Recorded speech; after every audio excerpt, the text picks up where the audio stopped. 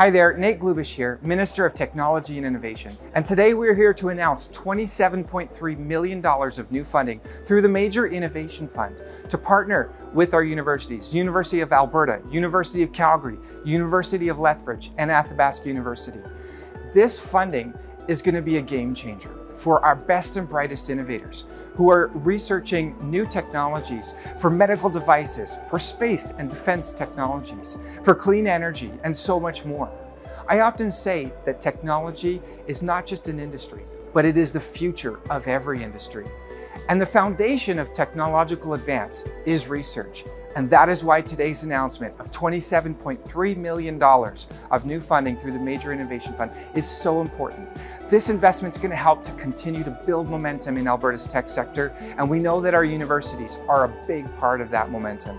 So I can't wait to see what this investment is going to unlock, and I know Alberta's best days lie ahead.